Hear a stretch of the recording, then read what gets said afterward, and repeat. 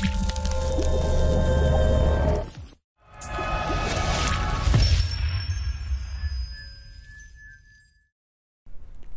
my name is Young Marine Lance Corporal Meserve, and today's Drug Minute is on Kiki Camarena. Enrique Kiki Camarena was a U.S. Marine veteran who would later serve as a special agent in the Drug Enforcement Administration. He was born in Mexico.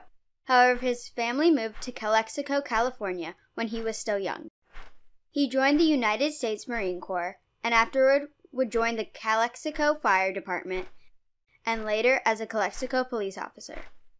In 1974, he joined the year-old Drug Enforcement Administration. He was stationed first in Calexico and later Fresno, California. Then he was stationed at the DEA office in Guadalajara, Mexico. He spent 4 years there, tracking down marijuana and cocaine traffickers. On February 7, 1985, he was kidnapped on his way to lunch with his wife. He was tortured for 2 days and then was murdered. His body was found a month later on a ranch that had been raided by the Mexican Federal Police. Red Ribbon Week was created in his memory.